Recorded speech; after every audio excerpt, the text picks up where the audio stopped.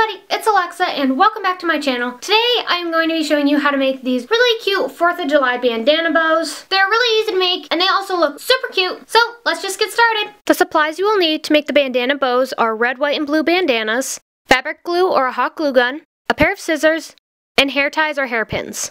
To make the bows, start by cutting the bandana into a rectangle and cut a long thin strip with the extra fabric. Then flip the bandana over so the pattern is face down. Now fold the bandana into thirds and fold the sides to meet in the middle.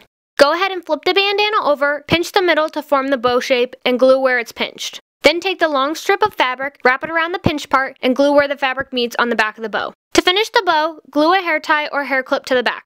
Now you can go ahead and wear your bandana bow. So that is how you make the bandana bows. Like I said, they're really easy to make. As you can see, my second one definitely came out better than my first one. This is the second one I made, and this is the first one I made. It does take some practice getting used to the method. Make sure to check out my 4th of July videos from last year. I will leave them down below in the description box. I hope you guys like this video, and I'll see you guys next time. Bye, guys!